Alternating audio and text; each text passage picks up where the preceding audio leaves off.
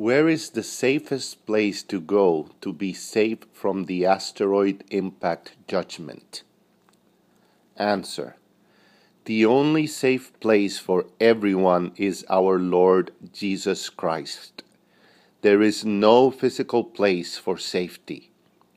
Although storing food, water, and medicine is recommended, it would be absolutely pointless to save provisions or have a place to escape to if we are not completely bound to the Lord in our hearts and soul.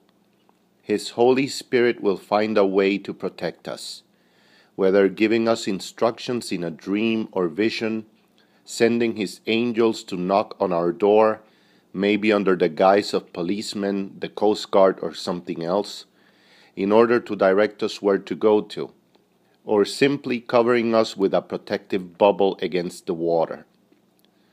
The message from Profeta Ephraim states clearly that the 12-point earthquake at the moment of impact will be the presence of Jehovah Himself on earth, executing this judgment, yet also protecting His flock with His own hand. The Bible is full of stories of divine protection and of angels coming to warn and protect God's chosen amidst God's wrath. Read the stories of Lot, Noah, Daniel, the Hebrews in Egypt, the men who were thrown in the hot burning oven because they refused to worship an image, and many others. The focus should be on making sure that we are part of God's true flock by surrendering our lives to Jesus Christ and serving Him. The rest is up to the Lord. Judgment will follow anyone who chooses to save his own life over their soul, even if you climb to the highest peak. The opposite is also true, however.